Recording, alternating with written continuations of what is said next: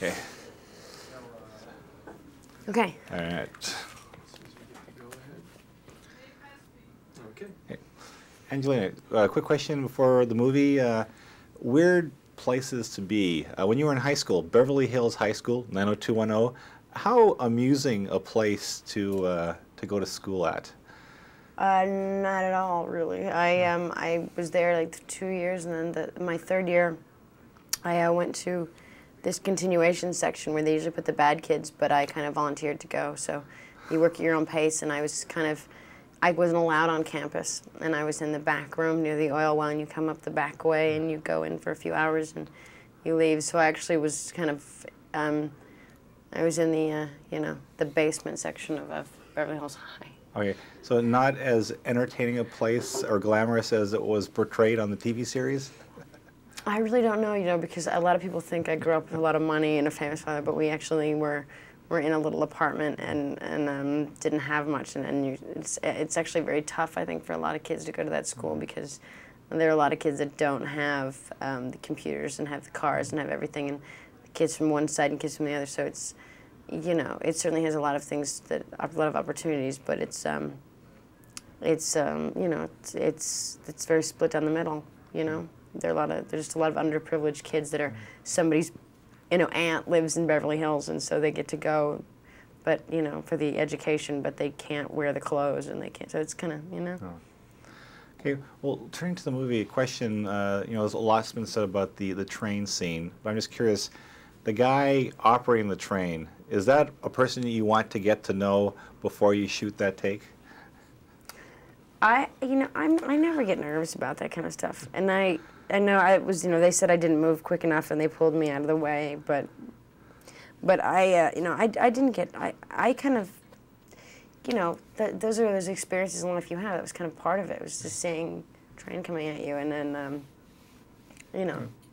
I don't know how to explain it. You see it in the film, and you have it, and it's just a moment in my life. I remember that day, and I remember it being part of her journey that, but no, I mean, they all were much more nervous than I was. Okay.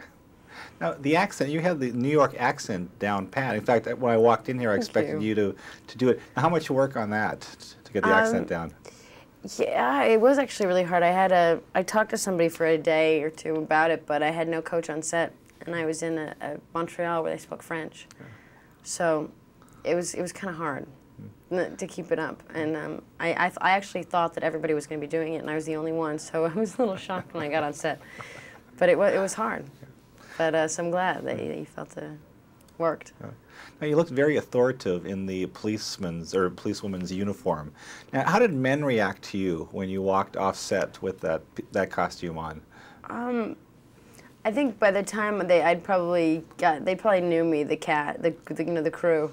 And I think it was very much like her. I think the first few days of shooting, a lot of it, we started with a lot of the stuff in the room, and then when the middle of shooting, when we did a lot of the stunts and the actions, I think you earn the respect, and then so by the time I was in that, half of them were could make fun of me or be silly, but they also they probably had seen me cry, had seen me break down, had seen me up for 14 hours doing it, and you have this. They were kind of with me on my own battle, and so they felt for me, I think, a little as a. Well, how much sympathy were you getting from the crew in the fact that, you're dealing with rats, you're going through some really grungy locations? Well, the crew was going through the same thing. Yeah. Well, meanwhile, Denzel is in the apartment laying in bed. Yeah, Denzel's in bed the whole time. I know, he's lucky. That's what I was saying. I said, if they pick up and do like a TV series of this, that I want that part. But yeah. Yeah. And last question, I'm doing a story on actors and people who are related to famous people. I'm just curious, the fact that your dad, and you've talked about that before, and I don't want to dwell on that, but do you think having a father who is famous that didn't affect me? Yeah. Do you ever sense that people treat you differently after they find out who your parents are? Has that ever happened? I don't think. I honestly, I wouldn't know. It hasn't. I wouldn't even notice that kind of behavior because those people. That doesn't. I don't think my. I mean, it would almost be ridiculous because it's. I mean, if they found out my parent was like a, some, you know, Nobel Prize winning person, then I would understand. But that somebody was an actor, they would treat me different because I don't really even understand that. So no. You know, it's I don't even get what the thing is. You know.